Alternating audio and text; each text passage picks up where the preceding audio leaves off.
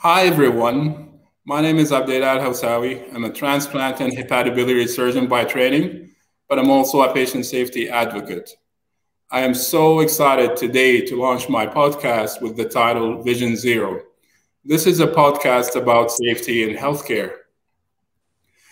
Every year, almost 5 million patients die from unsafe care, and hundreds of millions of patients are actually harmed in ways other than death, be it physical harm, emotional harm, or financial harm. And that is all due to unsafe care. And when we look at the healthcare work safety, the healthcare workers' safety, which many did not think about before COVID, the situation is also filled with lots of challenges. Millions of healthcare workers are harmed on an annual basis. COVID-19 has shed the light on this overlooked pandemic, which has been there all along, hiding in plain sight. So why did I start this podcast? Basically, this podcast is a trial to look for practical ways to reach zero harm. And by definition, zero harm is zero harm to patients, zero harm to healthcare workers, and zero harm to the facilities. And by reaching zero harm, hopefully we'll be able to save millions of lives, will minimize harm for hundreds of millions of patients, and we will save money because unsafe care costs billions of dollars for healthcare systems. The fourth why is this is an effort towards peace. And yes, peace. Us working together globally to promote safety is a great good for the global peace.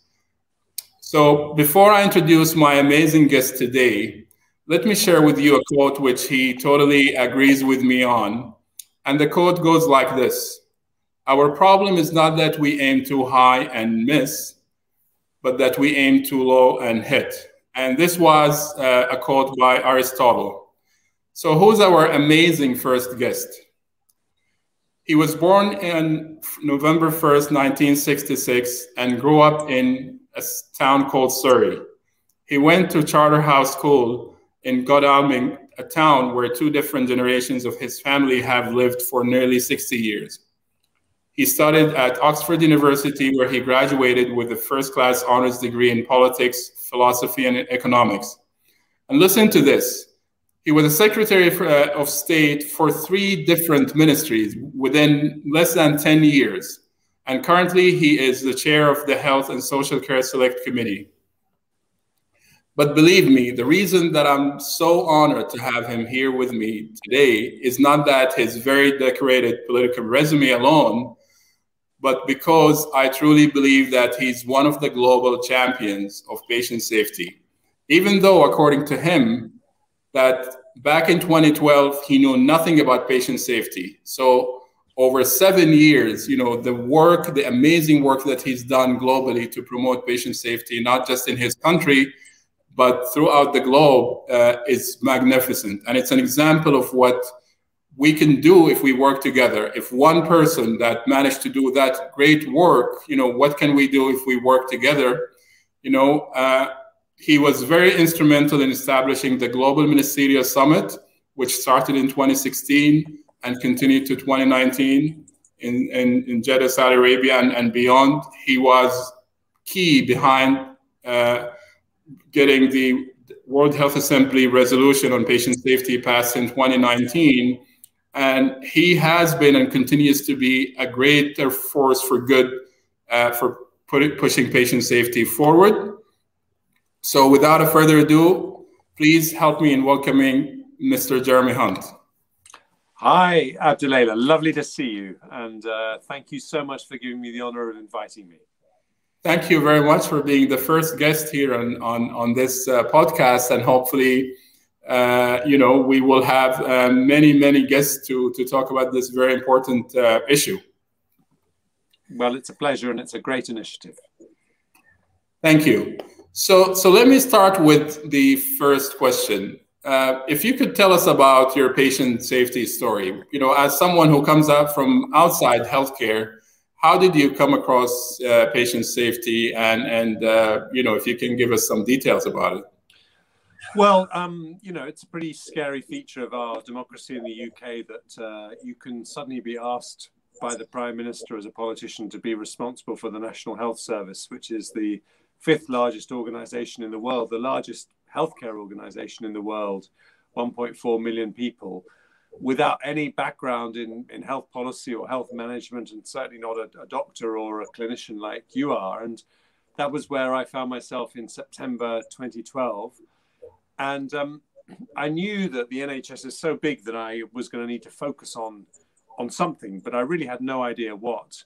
And then I had to deal with some scandals of poor care at one or two hospitals in the UK, particularly a hospital called Mid-Staffs, where there was some very cruel care that went on over a period of 4 years. And in the course of that, I started asking health professionals about how much harm happens in healthcare. And I was told by the chief executive of the NHS that 10% of patients are harmed in healthcare systems around the world. And I asked how many died. And I was told that 4% of hospital deaths have a 50% or more chance of being preventable if the patient had received proper care. But then all these facts were kind of known in the system, but then I said, well, how many patients is that actually in England? And we did the maths, and it turns out there were 150 preventable deaths every week in England. Wow. So that's like an aeroplane falling out of the sky every week. And I was very inspired to hear you using the word zero there, because I began to realize, and maybe it helps being a bit of an outsider to healthcare, that one of the problems we have in healthcare is that it's the only profession where death is normal. In every other industry, death is such a rare thing and a big thing that when it happens, there's immediately a big investigation and inquiry. You can imagine if you have a train crash or a nuclear industry explosion or something goes wrong on an oil rig. It's a big deal, but, you know, in a typical British hospital, you know, we'll have 50 deaths every week because about half of us in the UK die in hospital. And so there's a kind of normalization of death. And when you find out that one of those 50 deaths, or maybe two of them, could have been prevented, the overwhelming focus is not really to want to find out which one of those 50 could have been prevented, but to get on and look after the patients who are alive. And that's a kind of understandable thing, but also it's profoundly flawed because it means that we're not learning the lessons. And of course, every single one of those 150 patients who are dying preventably every week in England alone is a special person with with relatives, loved ones, and they had a right to have better care than they received. So that was when I began to really start thinking about patient safety and why we need to find a way of tackling this sense in healthcare of inevitability about preventable death. And that's why I was very inspired to meet people like you who inspire me every time I meet you with quotes from Aristotle and others. But that was really what started my journey. Well, and the thing is, the WHO talks about in low middle income countries, 2.6 million people die every year from unsafe care. And you can imagine just 2.6 million families and 2.6 million people that could have contributed to very much needed productivity to pull those countries from where they are into a better kind of income. But the problem is that we continue to deal with these numbers as with these individuals as numbers, and in a way maybe dehumanize the human tragedy that happens from unsafe care, and maybe that just takes me to the second question, which is the stories that you've talked about in conferences and meetings and even in the parliament about some of the families and patients that you dealt with. I work now with the Global Sepsis Alliance, and you're very familiar with sepsis. Sepsis claims the lives of more than 11 million people globally. Just think about that for a second. COVID claimed 2.6 million lives, and it's a big pandemic, and we continue to deal with it. And I'm very happy for the global response and solidarity in dealing with COVID. But then something like sepsis, which claims 11 million, with the majority of those are preventable, are kind of overlooked. So my question to you is, do you think now, 9-10 years after you left your post as a Secretary of Health, do you think that these issues of sepsis and some of the other harms that you dealt with are any better? Are they the same? Are they worse? Well, look, the first thing to say is that the numbers that we have at the moment are almost certainly an underestimate, because sepsis is a very good example where a lot of the deaths from sepsis, because we haven't spotted it quickly enough, would have been classified as unavoidable. And in fact, I remember meeting parents of a 3-year-old boy called Sam who died from sepsis about 6 months after I became health secretary in the UK, and that's what they were told. The fact was the emergency department had not spotted Sam's sepsis when he arrived, and if they'd given him the antibiotics immediately, he'd still be alive today. But they were told this was unavoidable.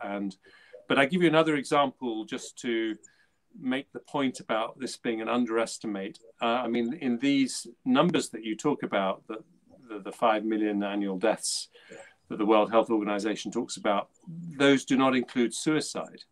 But if you talked to any family of someone who has tragically killed themselves, they would say that in most cases, they would say that could have been prevented if that person had received mental health support earlier. So that's why this is really the tip of the iceberg. But if we go back to the core issue, I think there's a big division between developed countries and developing countries. I think that in developing countries, sometimes patient safety issues are caused by a lack of basic facilities. So you think of the 810 mothers that die every day across the world in childbirth. That's an event that is relatively unusual in Saudi Arabia or the UK, thankfully. But in many countries, this is caused by a lack of facilities in rural areas and people not giving birth in hospitals and so on. But in developed countries, the issue is a very different one, which is that if you can imagine the tragedy of a baby dying because of mistakes in maternity care in the birth process, this is one of the most traumatic things that could happen, not just to the mother and father, but actually to the doctors, nurses, and midwives involved. And we all have psychological self-defense mechanisms, and our memory plays tricks with us, and we persuade ourselves that things might have happened that didn't. We remember things differently because we all need coping mechanisms to deal with the incredible pressure that, frankly, only doctors and people in healthcare have to face, which is that, when I make a mistake, if I give a speech that goes badly, I might get a few boos from the audience, but no one dies. But when a doctor or a nurse or a midwife makes a mistake, someone tragically sometimes will die. And one of the ways that you try and cope with the pressure of that is by saying, well, actually, it wasn't a mistake. It could have happened anyway. I did everything I should have. And, this child had a dodgy heart or whatever it is. And of course, your colleagues immediately pile in and say, yeah, that's absolutely right. Abdullah. You didn't make a mistake. That was just one of those things. And by the time everyone has done this, your hospital then piles in and says, no, you didn't make a mistake, because they don't want to have the knowledge of someone having died on their watch because of a preventable mistake. And by the time everyone's done that and closed ranks, often from the best of motives, actually, to try and give support to individuals, you then don't do the most important thing, which is to learn from those mistakes and to make sure it doesn't happen again and to redesign the system. And indeed in the UK, I can see in many cases that what's been happening for years is that the doctors or nurses get fired, they get struck off the register, and that's another disincentive to being open and transparent. So in developed countries, I've come to the view that the biggest challenge in patient safety is changing the culture. And we have to work really hard, because it's so much harder in healthcare when the consequences of a mistake are someone dying, to create a supportive culture where people feel confident enough to actually be open and say, yes, I think I may have made a mistake. And, you and I both know there are amazing hospitals in every country in the world which have created that positive learning culture, where they don't have a blame culture. They just want people to be open and transparent. But it's an exceptionally difficult thing to do. And that's why we really have to think hard about how to get the culture right. That's very helpful. So looking forward, it is safe to say that over the past 2 decades, we have done a great job bridging the knowledge gap. So we know what to do, and as you said, we're getting some understanding, even though that was still an understatement of the exact magnitude of the problem. But I think where we need to do a lot of work is in bridging the implementation gap. And from your perspective, and I think you've mentioned a couple. You talked about the culture of safety, and I can tell you, my brother is a pilot in Saudi Airlines, and the aviation industry actually has this culture where the staff are basically protected by the CEO of the organization to even self-report any errors or adverse events that they were involved in, and that is very, very different from an industry like healthcare. You talked about the learning and the fact that to this very day we do not have a common language that we would, rather than having every hospital goes through the same errors and through the same harm, why can't we, in a proactive way, actually learn from each other? So do you have any other kind of reasons why we're still, haven't even, you could say some people don't even acknowledge that zero harm is achievable, and they think we're just kind of, naive, or we're dreaming?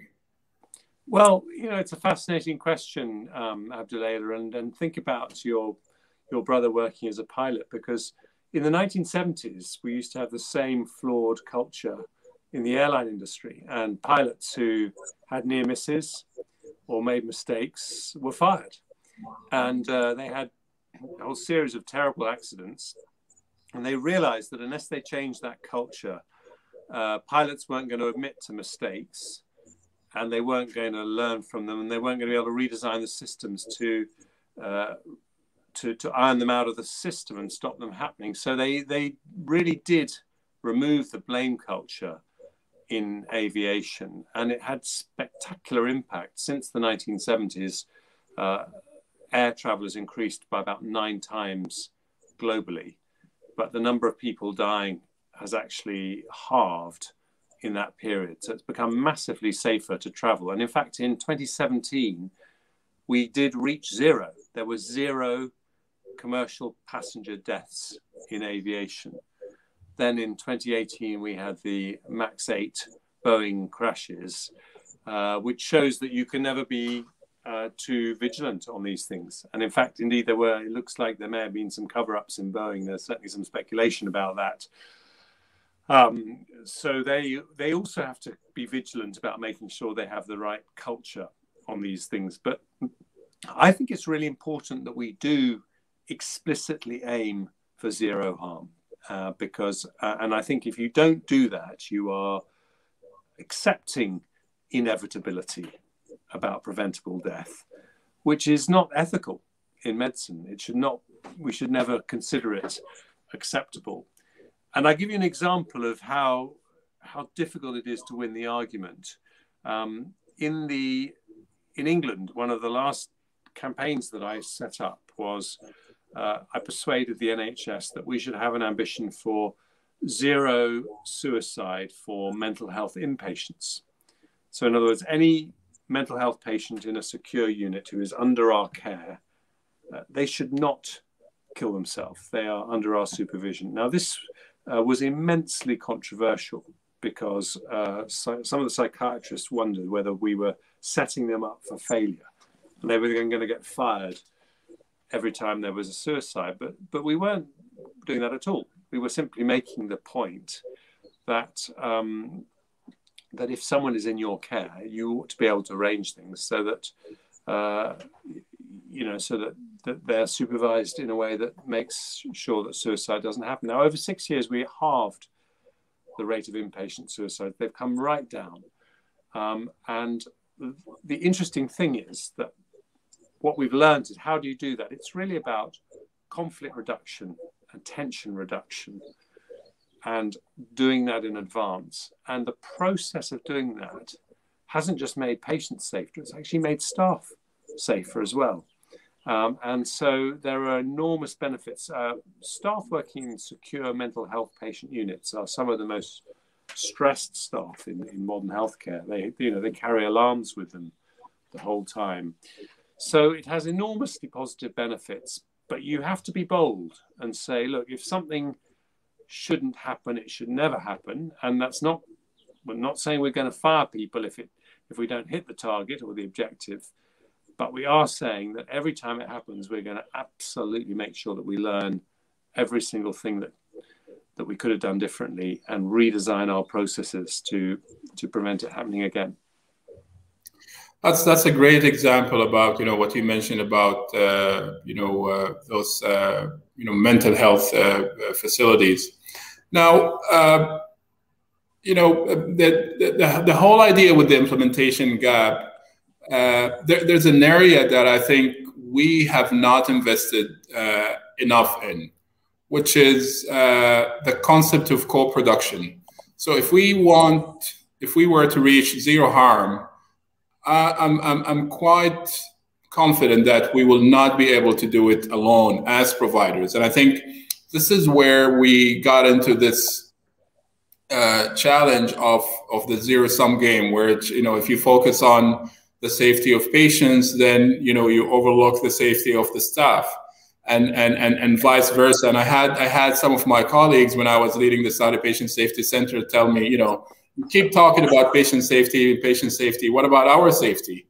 And the whole idea is we need to look at this as not as a zero-sum game, but as a complementary kind of safeties and interdependence of the safety of patients and the safety of health workers, and with your leadership, with the World Patient Safety Day that last year we celebrated the World Patient Safety Day with the theme of the health workers' safety is a priority for patient safety. So if we were to intervene upstream at the beginning of the care of patients and prescribe a way where we would empower patients and their families to have this partnership and shared decision-making, shared, co-delivery, co-assessment of healthcare, I believe we can personalize patient safety in a better way. So do you agree with my premise that we haven't done enough in patient and family empowerment, and if you do, how can we move forward with that?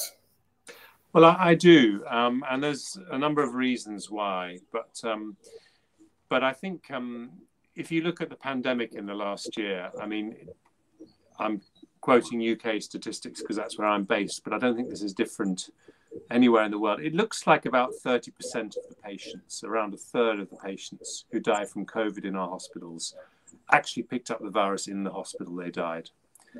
So that is a pretty shocking statistic. The UK is better than most countries at measuring these things. Because we have a national health service, we have a lot of measurement, but we think between 8 and 36,000 deaths of our 126,000 deaths so far were nosocomial infections. And it's interesting how if you then start to look at why these nosocomial infections happened, it wasn't actually the staff in intensive care units who picked it up. They were covered from top to toe in PPE, and there were very few examples of COVID picked up by healthcare workers in the intensive care units, which had the COVID patients. It was the doctors in the other parts of the hospital who were mixing in canteens and cafes and social areas, in the geriatric wards, the dementia wards, the pediatric wards, because we were much too slow in understanding that about 1 in 3 people who carry COVID show no symptoms at all. And so the result is that in the UK, we've had nearly 1,000 healthcare worker deaths from COVID. But these were not the COVID doctors. These were doctors working in other parts of hospital who picked up the infections as a result of their routine work, which is an incredible tragedy. So this is why we need to work together, but we also very much need to work together with patients and families, because if we're going to create a culture of transparency and honesty that will allow lessons to be learned, then we have to be honest with families that simply firing the doctor that was responsible for their child's death is not going to help prevent that happening in the future. I remember we had a scandal in a hospital in the north west of England where 11 babies died because of poor care. And I had to do a statement in Parliament. And the day before the statement, I met a group of families. There was one gentleman who lost not just his daughter, but his wife in the same incident of poor care. So his life had been ruined. And they looked at me and they said, look, you're the boss. The same midwives who let us down are still working in this hospital today. Surely you can do something about that. And I said to them, if this was China and I could just stand up in Parliament tomorrow and say, I have fired these 6 midwives as a result of this terrible thing, I said, that might gratify you. But the next time a midwife makes a mistake in another hospital somewhere else in the country, are they going to be open about it, or are they going to brush it under the carpet? And, to the great credit of those families, they all got that. They all understood that point. Now, as it happened, 2 of the midwives at that hospital were ultimately struck off and lost their jobs, and there was a process that happened, but they understood. So if we're going to change culture, this is not something that can be done in a top-down way because someone at the top of the pyramid says, you will do this differently, because changing culture is about changing a way of thinking. That has to come from inside. People have to want to change the culture. But if you look at hospitals around the world, it's not hard to find places that have succeeded in changing the culture and created a really impressive learning culture where doctors feel able to be open and transparent about mistakes they made, even ones involving the death of a patient.